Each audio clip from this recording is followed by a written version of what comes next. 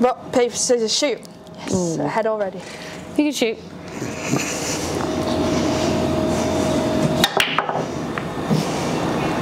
Yeah. The best thing about being in camp is you're basically a child for 3 weeks. Yeah. Someone tells you what to wear, where to be, what you're eating, and makes it all for you and puts it in front of you. Literally. And does all your washing for you, yeah. Washing, so just bring it down in a bag, we'll bring it back washed. And although, to be fair, my grandma does that for me anyway, so.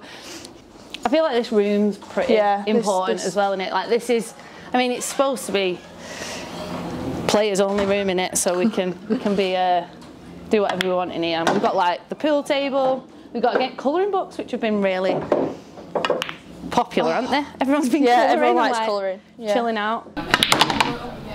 I think like what's been really good. I just don't think there's been a bad performance from anyone in this squad. So we've all played, like everyone's took the field, which is what we wanted, and everyone's had really good performance, which is, you know, it's brilliant that everyone's on form just at the right time for a World Cup. Oh, you're messing. Not at form with pool, obviously. I feel like before coming into camp, the build-up that we did have, like the staff got it really well, like they got it good, and I don't think having a warm-up game, I don't think it was a be-all and end-all for us. I don't think so. What we've done within ourselves has done us good. So yeah. I feel like obviously the kids getting on board and stuff, it just brought a big buzz to the stadium, and we loved that, and we just, well, we strived off it.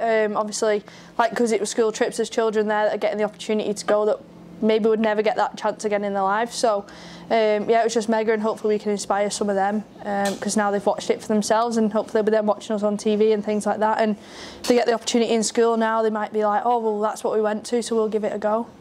We get really pushed by the staff here, which is brilliant, but at times it's really hard when you're knackered and you've done a full week's work and you've got to go training after work and all that sort of stuff. It is tough, but it'll be worth it 10 times over if we manage to lift that trophy, and we've put ourselves in the best position to do it. I don't think there's any more we could have done as a group of players and staff, so we're dreaming about it, but hopefully we're going to get to live it in a week's time. Oh, I've set you up here. Oh no, not quite. I won't say that's an easy shot. Not quite, I thought it was going to settle. I'm going to mess it up. Pressure's on. I don't like long shots. No! Oh. Come on.